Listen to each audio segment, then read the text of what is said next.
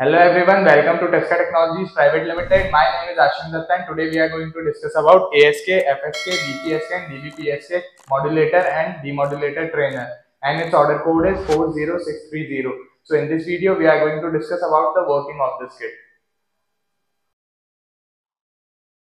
So this is the ASK, FSK, BPSK and DBPSK modulator and demodulator trainer. So in the first block we are having the PNS generator. So here we are having the PNS generator of 8 bits, then 16 bits, then 32 bits and 64 bits PNS serial input, and this is the PNS output section. Then this is the square wave generator. Here we are having the square wave of 1 kHz and this is the ground port. Then this is the sine wave generator. Here we are having the sine wave of 16 kHz, 4 kHz and 2 kHz, and these are the ports provided for adjusting the amplitude of the sine wave. Then this is the main power on off switch. This is the ASK modulator section. Here we are having the input PNS where we will connect the PNS output, and this is the input sine wave port. So we will connect the sine wave generator output to this input sine wave, and here we can see the ASK modulator output. Similarly, we are having the ASK demodulator section. Here we are having the envelope detector, and this is the comparator, which is also called as threshold changer, and at the end port we will get the ASK demodulator output. Similarly, we will having the FSK modulator and FSK demodulator section. This is the BPSK modulator section and this is the BPSK demodulator section. Then we will have the DBPSK modulator section and this is the DBPSK demodulator section. So all the block diagram representation is given on the trainer panel, so you can see the block diagram configuration, and that is how you can perform the experiments one by one. Now we are going to perform an experiment on the kit. So the experiment we are going to perform is to study an analysis of PNS generator. So for that, firstly we have to do the connections. So for this experiment we have to connect any of the PNS generator. That is, firstly I am connecting the 8-bit PNS to this serial input, and now I will connect the DSO across the PNS output section. So I will connect this at the PNS output and I will connect the ground to the ground. So we will use the ground of the square wave generator here. Now I will switch on the trainer, and here on the DSO you will observe that this is the 8-bit PNS. So here you can see that this is the 8-bit PNS. Similarly, we can check it for 16-bit PNS. So this is the 16-bit PNS. Now we will check it for 32-bit PNS. So this is the 32-bit PNS, and now we will check it for 64-bit PNS. So you have to connect the PNS generator with the serial input, and you have to observe the waveform from the PNS output and the ground port. And now you can also cross verify the output from the manual also. So here you will notice the 64-bit output. So here you can see that this is the 64-bit output, and this is the 32-bit output, and this is the 16-bit, and here you will see the 8-bit output. So you can cross verify the output from the manual. So that is how you can perform this first experiment. Now we are going to perform another experiment, that is to study an analysis of ASK modulator. So for that, firstly we have to do the connections. So here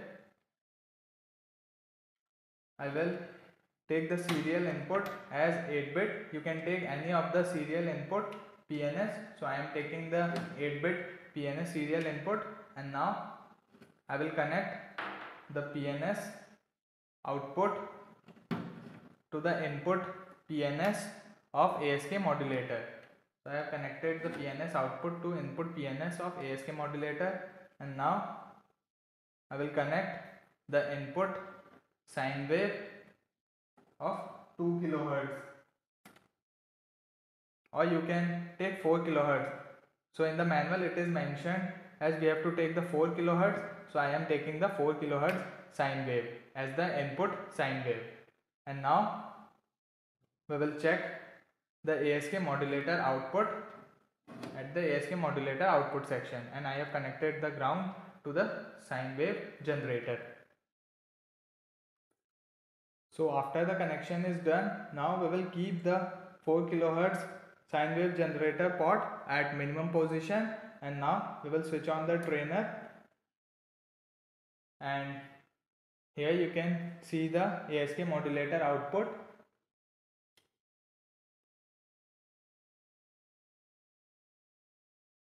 So here you can see that this is the ASK modulator output. You can check the input with respect to the output. So for that we have to connect the channel 2 with the input. So in the input we have supplied the PNS of 8-bit. So we will connect the PNS output and we'll connect the ground of the sine wave generator. Now we will check it for channel 2. So at channel 2, here you will see the waveform. So here you can see that at channel 2 we are getting the input data, and at channel 1 we are getting the ASK modulator output. So you can stop these and you can verify the output, and you can check the output waveform in the manual also. So here in the manual also you will see this is the ASK modulator output, which is this, and this is the input data, which is this one. So that is how you can verify the output from the manual also, and that is how you can perform this ASK modulator output experiment. Now we are going to perform another experiment, that is to study an analysis of amplifier output. So for that we have to connect the ASK modulator output with the input of ASK modulator, and now we will observe the waveform on the test point 1 here. So here we will get the amplifier output. So now we will switch on the trainer kit, and here on the DSO you will observe the amplified ASK output.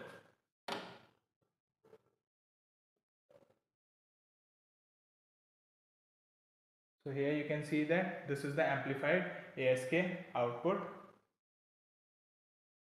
You can press the run stop button on the DSO for better observation of the waveforms, and you can cross check the waveforms from the manual.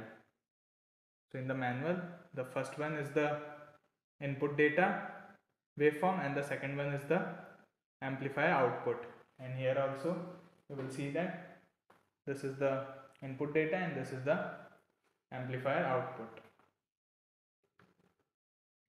So that is how you can perform this experiment.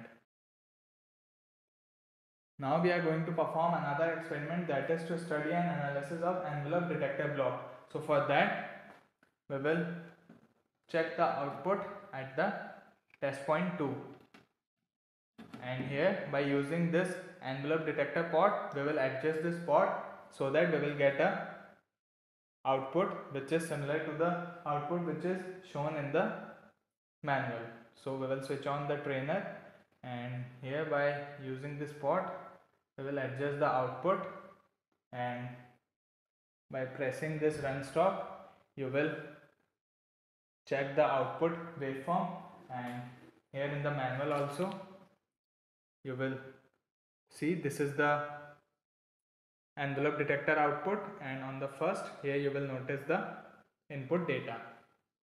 So this is the output which we are getting at the envelope detector, and now we will perform the experiment where we will check the ASK demodulator output, or we can say the comparator output.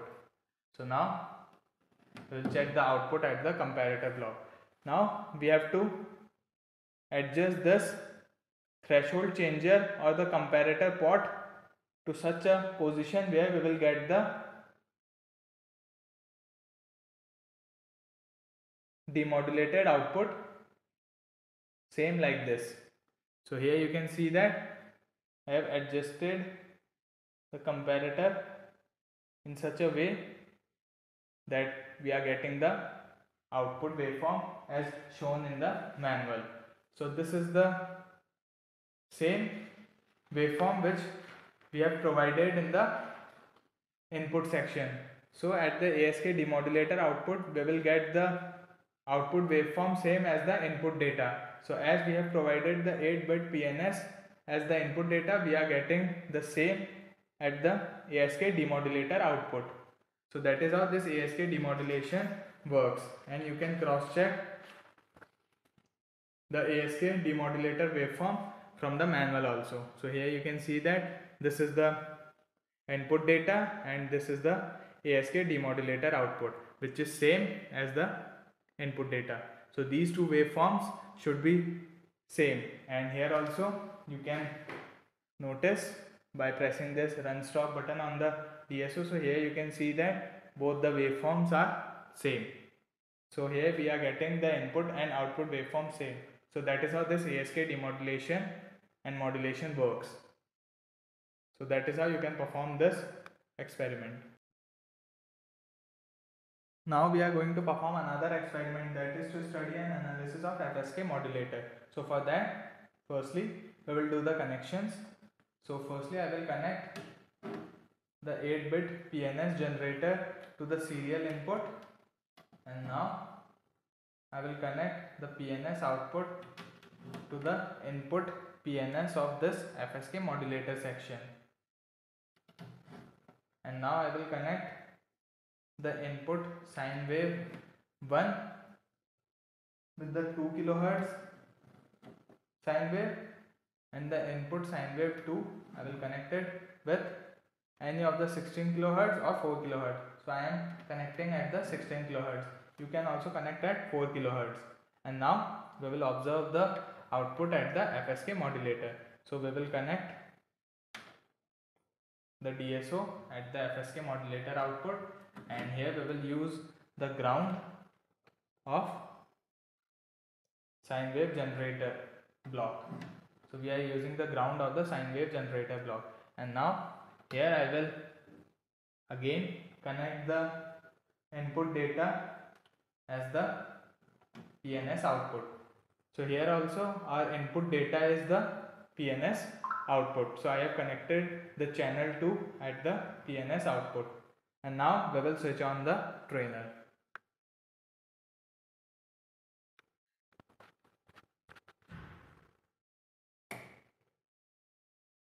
So here on the DSO you will observe that on the top we are getting the input data, and here we are getting the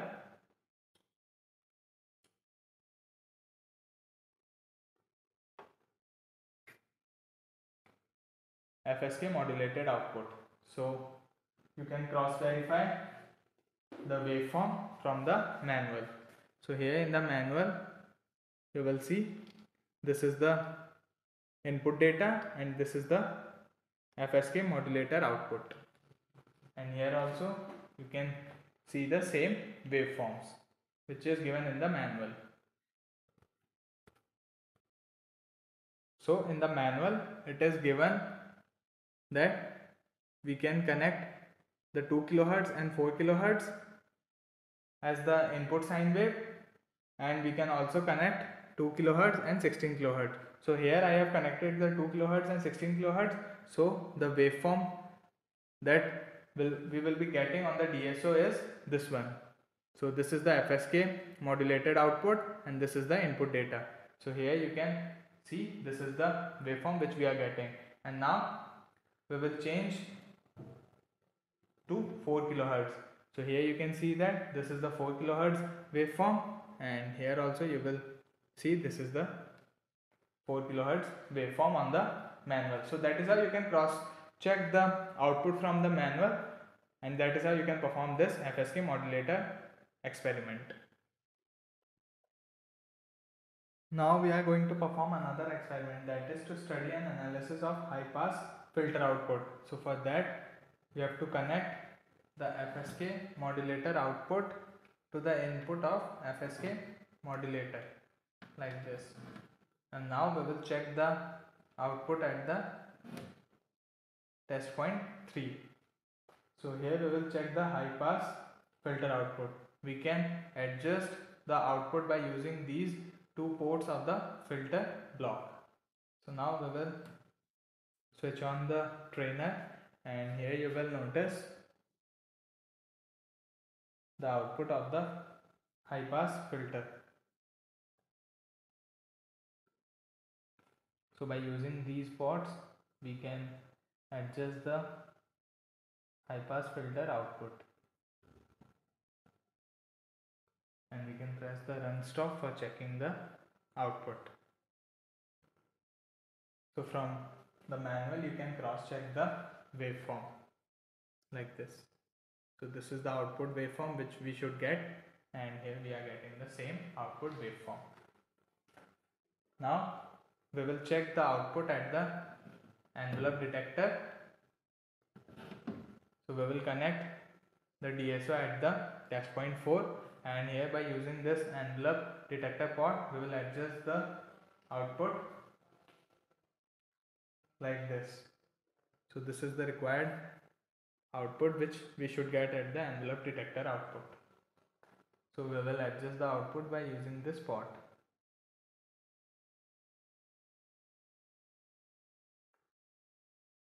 So you have to keep the port position in such a way where we are getting the output proper.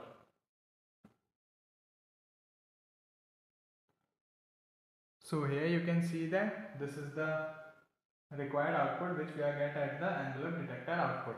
Now we will check the output of the comparator, or we can say we will check the output of the FSK demodulator output section. So we will connect the DSO at the FSK demodulator output, and here you will see that this is the output waveform which we are getting. We can rotate this comparator pot for adjusting the output in such a way that it will be approximately same as the input waveform, which is this one. So this is the first waveform is of the input data, and at the FSK demodulator output we should get the same data at the output. So here you can see that this is the output waveform which we are getting, and we can adjust this output waveform by using this comparator pot. So that is how you can perform this FSK modulation and demodulation experiment. Now we are going to perform another experiment, that is to study an analysis of BPSK modulator. So for that firstly we have to do the connections. So I am connecting the input PNS with the output PNS, and I will connect the 8-bit PNS to the serial input. You can choose any of the PNS bit. I am selecting the 8-bit PNS, and now you have to connect the input sine wave. So you can take the input sine wave of 2 kHz. We need to keep it at the minimum position, and now we will check the output at the BPSK modulator output. So we will connect the output of the DSO to the BPSK modulator output, and now we will connect the ground to the sine wave generator ground, and we will connect the other channel with the input data, which is PNS output. And now we will switch on the kit, and here you can notice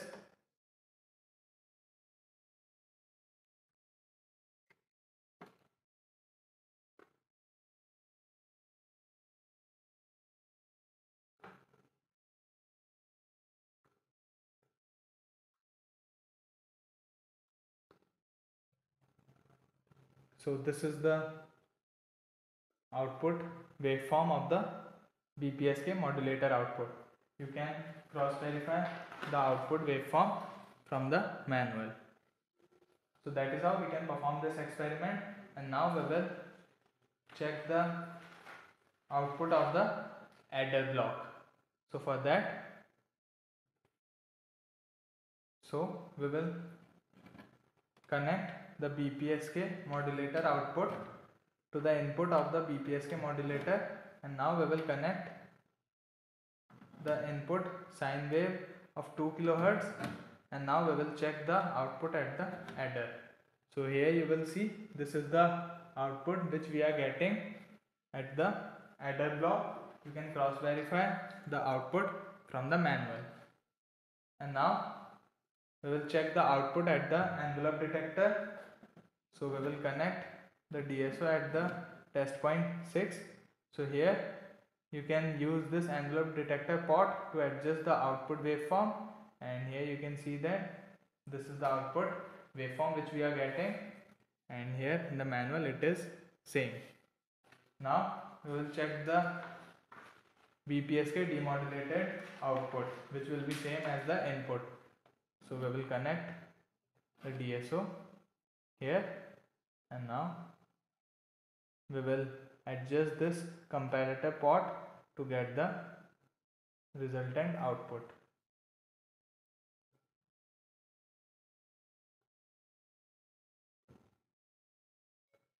So here you can see that this is the output which we are getting.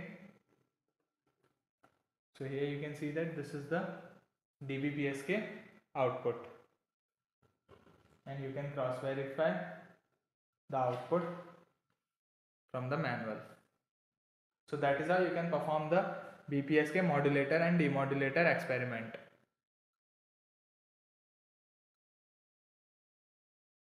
Now we are going to perform another experiment, that is to study DBPSK modulation. So for that we will connect the input PNS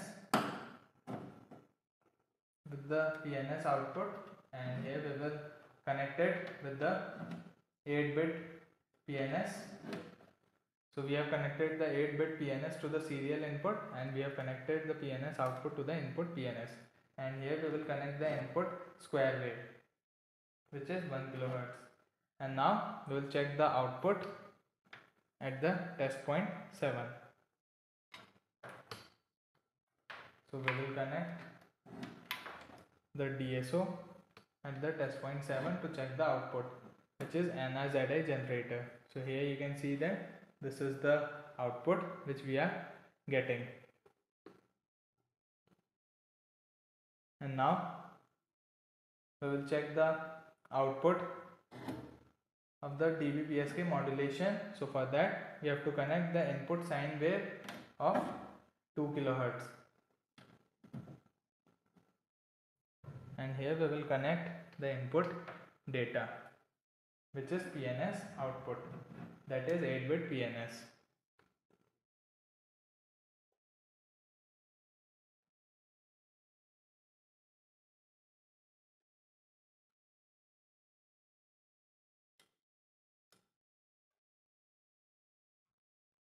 So here you can see that this is the DBPSK modulating output which we are getting.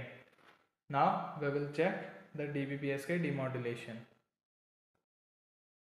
Now we will check the adder output. So for that we will connect the DBPSK modulator output to the input of the DBPSK modulator, and we will connect the input sine wave of 2 kHz here, and now we will check the output at the test point 8. So here you can see that this is the output which we are getting at the adder section. Now we will check the output at the envelope detector. So here, by using this envelope detector pot, we can adjust the output of the envelope detector. So this is the output which we are getting at the envelope detector, and now we will check the output at the comparator. So here at the comparator end, we can use this comparator pot for adjusting the output here.